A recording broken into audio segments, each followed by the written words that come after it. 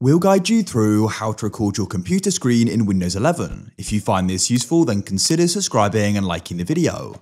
Perhaps you want to go and capture it for a school project or something else, it doesn't matter. We'll guide you through how this can be done. So to get started, we need to go and open up the built-in screen recorder. On your keyboard, you can go and press Shift, Control S, and then your computer screen will get dark. And what you need to do is go and select the video at the top for screen recording.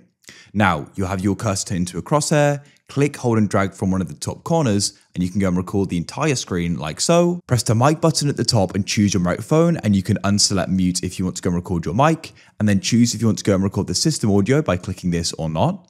Now, when you're ready, you can go and press start. And now your screen recording, you go and get a countdown. That's it. So you can go and record what you want to. At the top, you can go and pause it or go and stop it by pressing this button.